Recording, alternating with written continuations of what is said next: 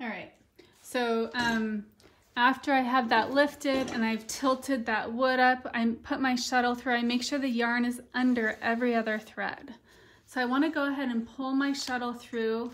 I unwind it just a little bit so I have a piece of yarn coming out. So I go ahead and put that yarn in, and I want to leave a little tail on the end.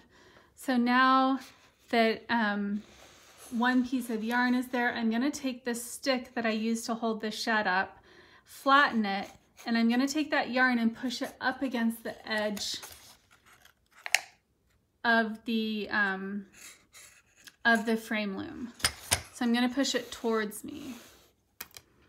All right, so I lifted up to get every other one. Now I want to push down for the next pass. So my shuttle is still attached to that piece of yarn. It's over here. I'm going to try to zoom out just a little bit so you can see better. So now instead of lifting up, because I already had those threads lifted, so you can see right here, let me see if I can zoom in. So you can see right here, every other thread, there's the piece of orange yarn underneath. So instead of lifting up, now I'm going to push down, and that'll bring the opposite threads to the top.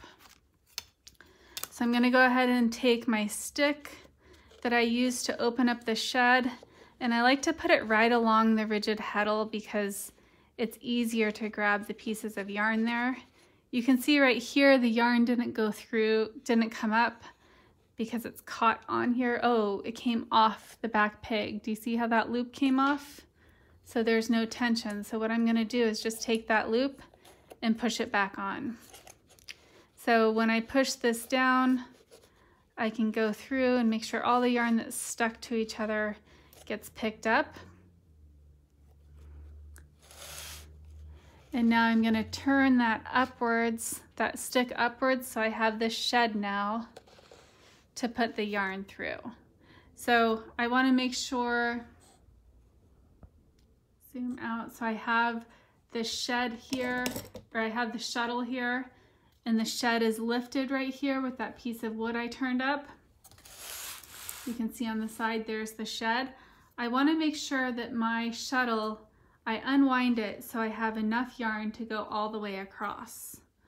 So I'm going to go ahead and put the shuttle through the shed, which is that space. This is the shuttle, and the shed is that space that I've created with that stick where every other thread is lifted up.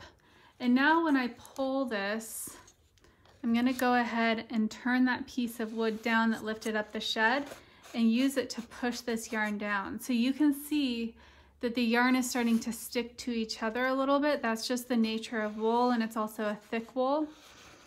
So I'm going to use it to push that yarn in the back to the bottom of the weaving. So you can see now every other thread.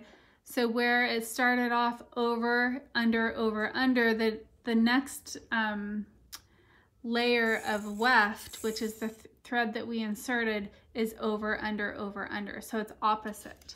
So when I pulled this through, you can see a loop on the side. The sides of a weaving is called the selvage. I want to make sure to get rid of that loop. So I'm just going to take this thread here, the yarn on the side that got pulled through, and I'm going to pull it up at an angle. And you can see I pull it gently so that loop is no longer there. I don't want to pull it too tight, otherwise the weaving will be pushed in and pull in. We'll have really thick draw in, which we don't want to have.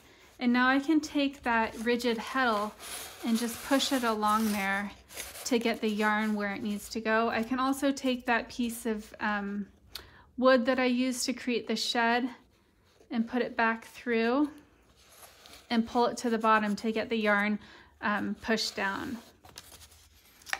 So you can see right there, those are the first two passes. So now for the third pass, which I'm going, because I did my second pass, I don't want to forget about this tail. So the tail of the weft, I'm just going to put it in with, I'm going to go in about 3 or 6 threads into that weaving, the same pattern. So where it was going over, over, you can see I have double here. So I have about 1, 2, 3, 4, 5, 6 pieces of yarn, and I have that go in the same pattern of the yarn that came, so it came from right to left.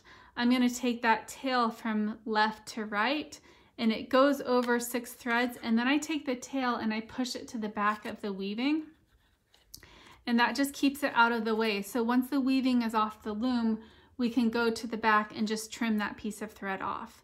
This tail that started with the warp, we don't need to worry about. It's just going to hang out here, and we'll deal with that at the end of the weaving. All right, so we push down going from right to left. We push the rigid heddle down. Going from left to right, we're going to pull it up, and that's going to be the pattern the whole time as long as we're doing plain weave. So you want to take your piece of wood that holds the shed open, and every time we switch and do every other one, the yarn gets a little bit sticky and sticks to each other. So you can see that I'm using the stick to really make sure every other thread gets lifted up. And the higher you lift it, the easier it is. You just want to be careful that you don't pull the yarn off of the loom, because it's not really held on tightly aside from the tension.